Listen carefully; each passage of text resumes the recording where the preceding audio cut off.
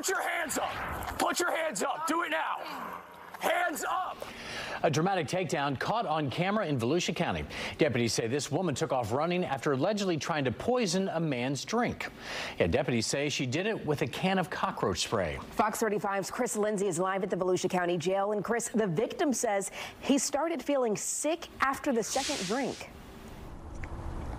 Yes, and according to the incident report, she admitted to putting roach spray in his drinks.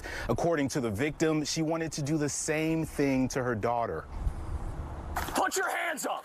Put your hands up. Do it now. This is body camera footage from the arrest of 29-year-old Veronica Klein. She's accused of poisoning her child's father with roach spray. It allegedly happened just after she came in from drinking at a bar. Walk towards me. Deputies say she claimed she wanted to drink more alcohol with the man. After he got sick, however, he knew something was wrong. He called 911 and was still throwing up even after they got there. Klein left the house but was arrested a block away with the help of a K-9. Do not move. You're good. Hiya, boy. The report says she admitted to spiking his drink, and when deputies searched the home, they found the can of spray.